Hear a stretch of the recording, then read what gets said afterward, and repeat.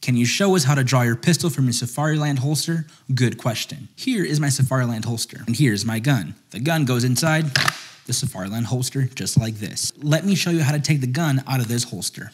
Before I do that, did you know that the Sonoran Desert Institute gives you the best firearms education possible? They cover things like gunsmithing, woodworking, armor topics, and so much more. And all the materials that you need come straight to your door, which means you can learn in the comfort of your own home. If you are interested, check them out today. Here's how you take the gun out of the holster. See that tab right there? All you have to do is press that back and lift the gun up. There's the tab. I'll press it with my thumb and I'll take the gun out.